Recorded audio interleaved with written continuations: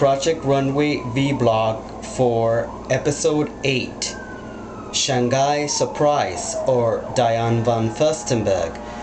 The entire episode of the new episode of Project Runway Season 5, and this is a spoiler, so don't watch if you don't want to get spoiled.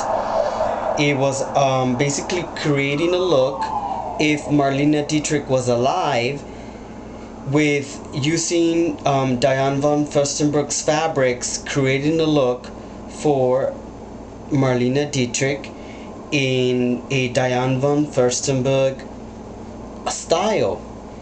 Of course, I think that a lot of the designers, half of the designers knew who Diane von Furstenberg was, and the other half didn't know who she was.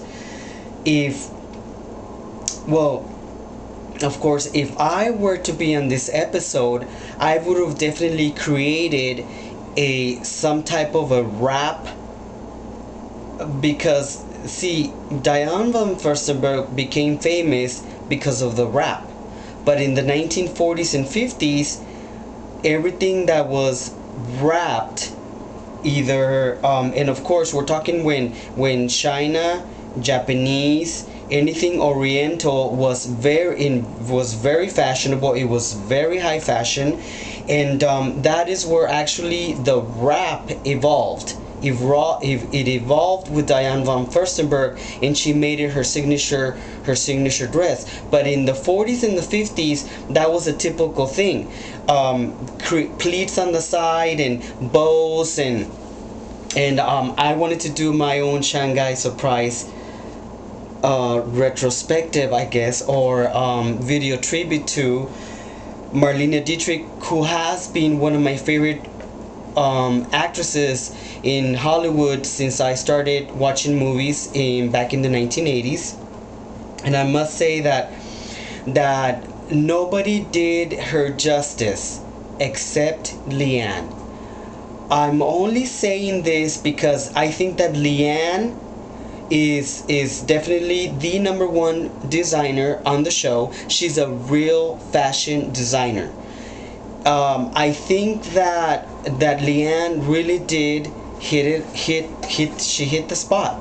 She hit the spot because the gown was totally Marlene Dietrich in a modern way, with Diane von Furstenberg in a modern way, all put together. And that was definitely, I can see Marlene Dietrich wearing that dress, because a lot of the gowns that Marlene Dietrich wore in all of her movies in the 1930s were made by Adrian Gilbert, who I happen to have in my collection as well. But I think that Leanne really did an amazing job. And why would you even think in the entire show that Ken Lee would win, comparing to what Leanne did?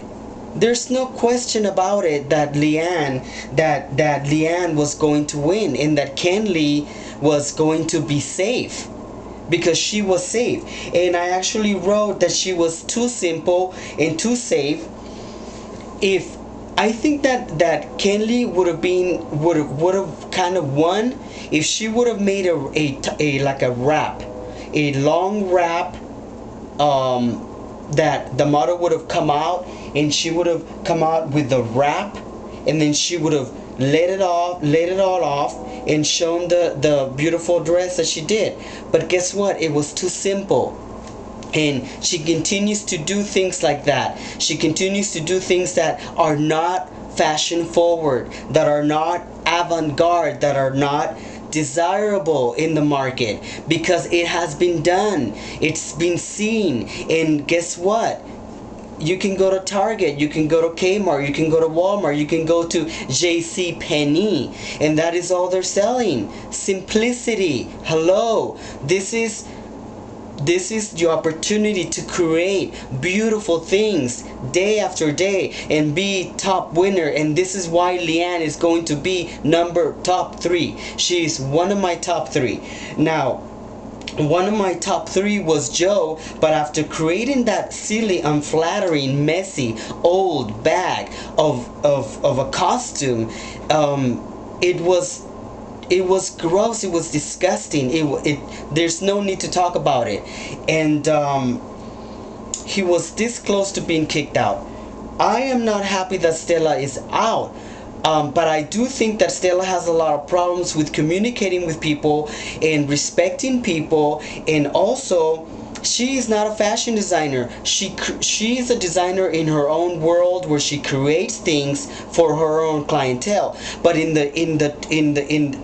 as a fashion designer, she would be another Mugler. She would be another Montana. I mean, I don't know if she even knows these designers, but these designers only have a certain amount of fans and people that would buy their clothes, and that is what Stella is. She's in a little black box, and I'm happy that I wasn't happy that she's kicked out, but I'm happy that she's gone, because now we can see real fashion. And I think that Leanne deserves a round of applause, because that lady is going to be top 3, no doubt about it. I gave Corto a B+. I think Blaine pants were stunning. I just didn't understand the rest of the idea. Terry and Terrell did too much, and Stella was the worst. And she was the worst and terrible designer. This is what I wrote. And Suede was old, was bad, it was thrift store, it wasn't elegant, it wasn't sexy, it wasn't innovative, it was just a piece of fabric sewn with a pattern and a little vest that had nothing to do with high fashion. It does not represent Diane von Furstenberg, and I'm happy to say that Leanne deserved to win again. And until next week, have a wonderful Shang.